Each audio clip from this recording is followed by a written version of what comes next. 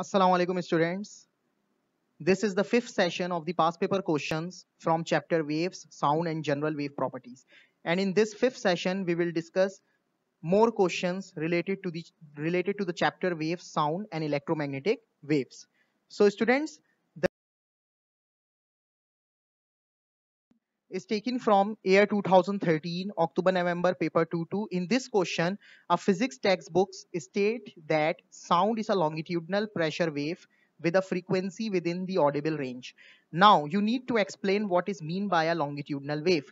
So we all studied that the longitudinal wave is a wave in which the medium particles vibrates or oscillates parallel to the direction of wave motion. And in longitudinal wave, the medium particles moves forward and backward to the direction of wave motion. And when the medium particles moves forward, so the air particles near the sound producing source pushes and a higher pressure region compression is produced. And when the sound producing source moves backward, so the air particles near the sound producing source pushes away and a low pressure region rarefaction is produced. Now students, in B question, in part B1, state the approximate range of audible frequencies. So the highest frequency range for the audible sound is 20,000 hertz and the lowest frequency for the audible sound is 20 hertz. Now part 2. In this part, the speed of the sound in air is given to you, which is 330 meter per second. Now use your answer in part 1. Calculate the shortest wavelength in air of sound in the audible range. So students, we all know that for the calculation we need to use the wave equation, and according to the wave equation the wavelength is inversely proportional to the frequency. So the examiner demands you to calculate the shortest wavelength. So for the calculation of shortest wavelength, you need to take the value for the frequency. You need to take the value for the frequency which is highest frequency. So for the calculation of wavelength, we use the value for frequency which is 20,000 hertz. So when you divide 330 by 20,000, you will get the value for wavelength which is 0.0165 meter. Now students, the next question is taken from paper October-November paper 2-1 2014. In this question, ripple tanks are often used to illustrate wave motions because we use ripple tanks to study the wave motions or to demonstrate the phenomena of reflection and refraction occurs in a water waves.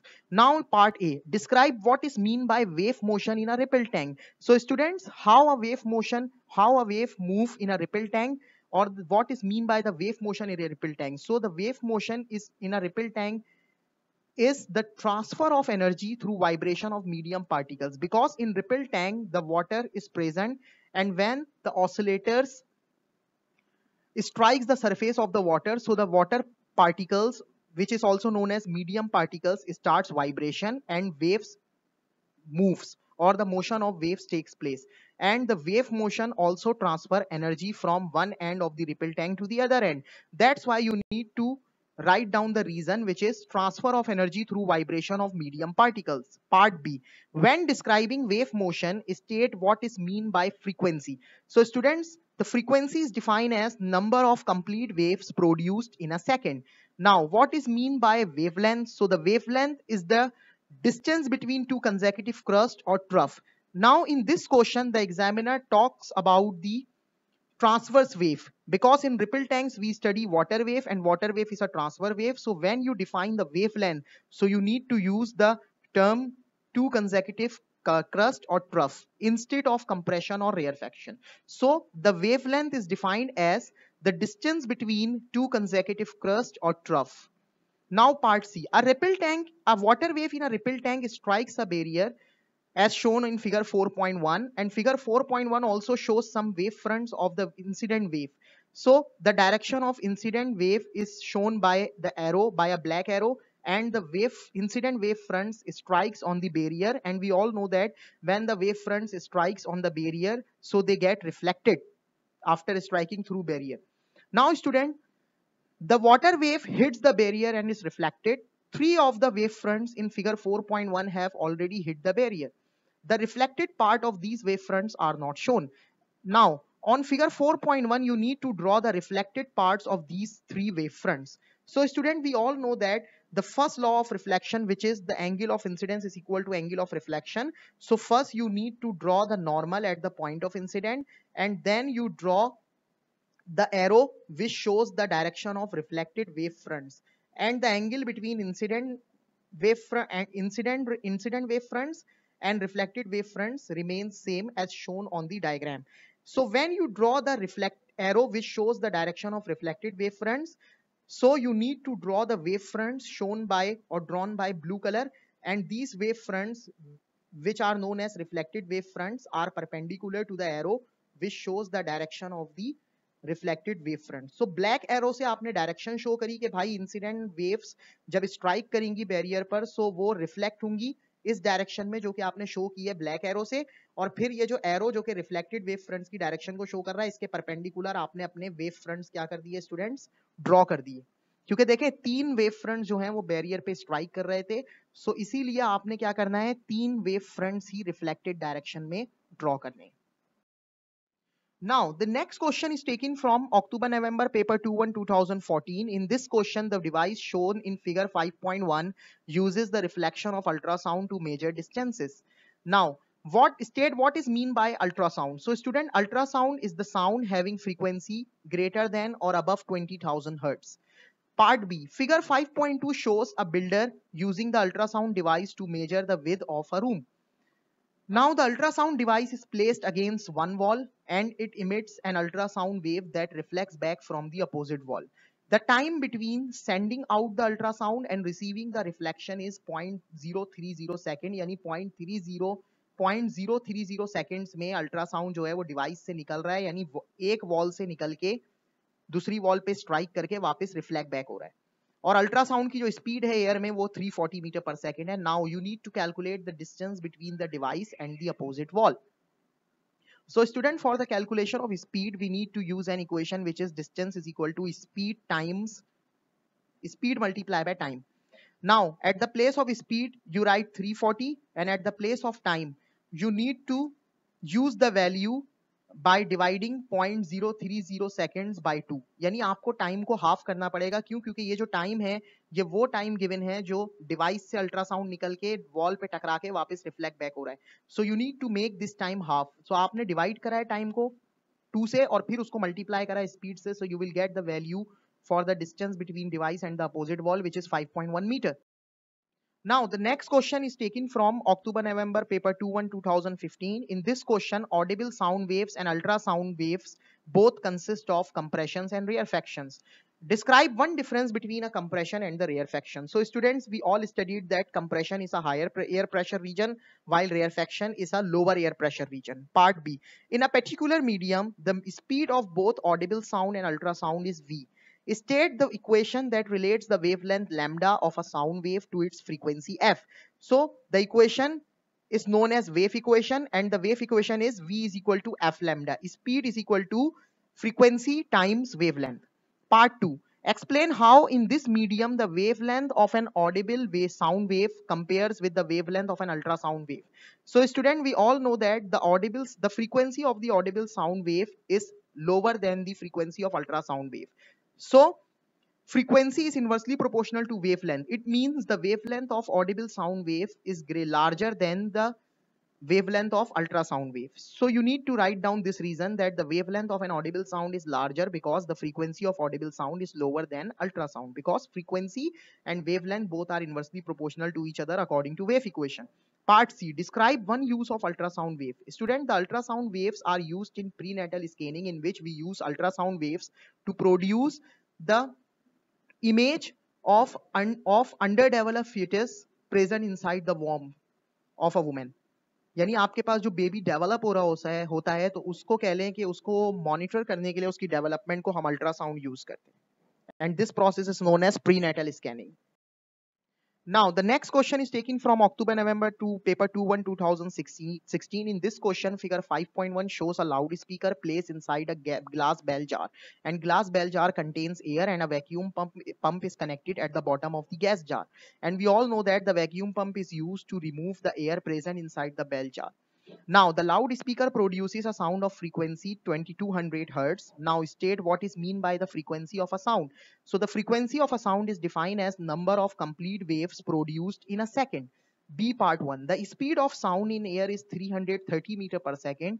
You need to calculate the wavelength of sound in the air. So, for the calculation of wavelength, we use wave equation, which is wavelength is equal to speed divided by frequency. So when you divide 330 by 2200, you will get the value for wavelength, which is 0.15 meter. Part 2. The sound passes from air into the glass.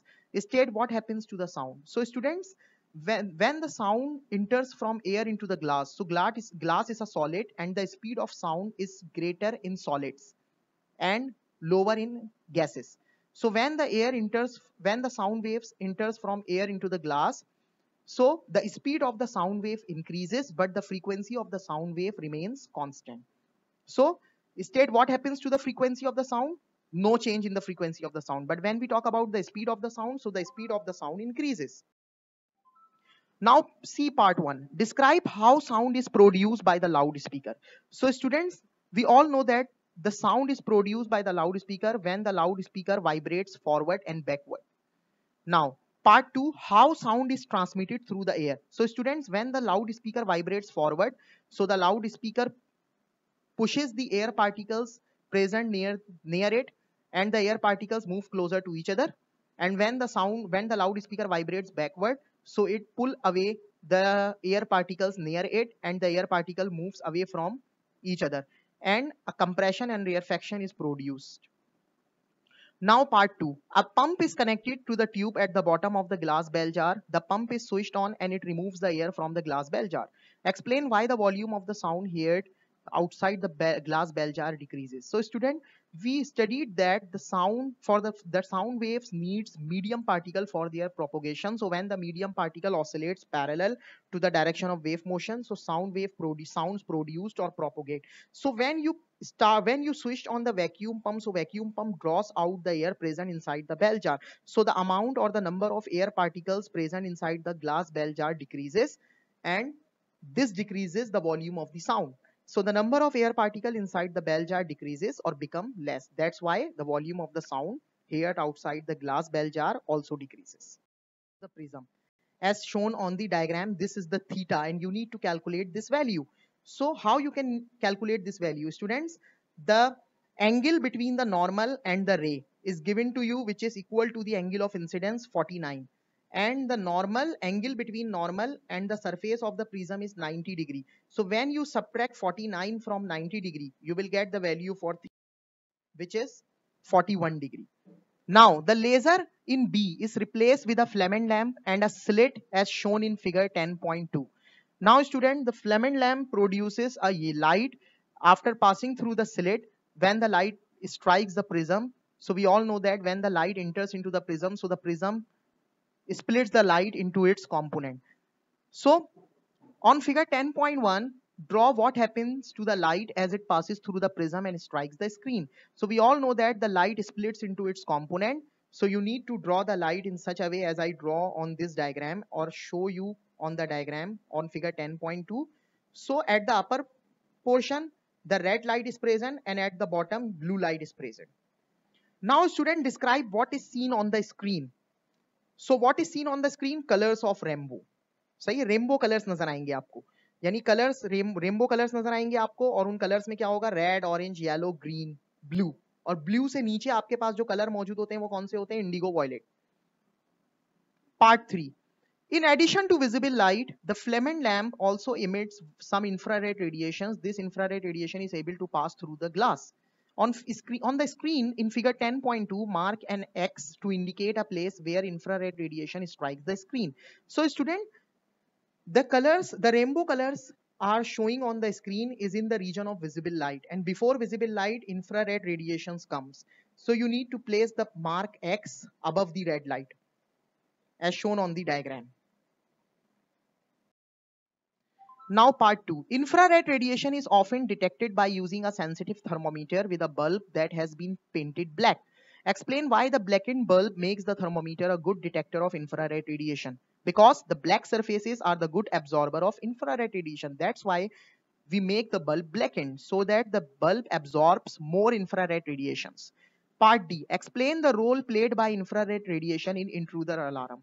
So students, in intruder alarm, a transmitter of infrared radiation is installed and also a receiver is installed. So when human being passes through the device, so the infrared radiation strikes the body of the human and reflects.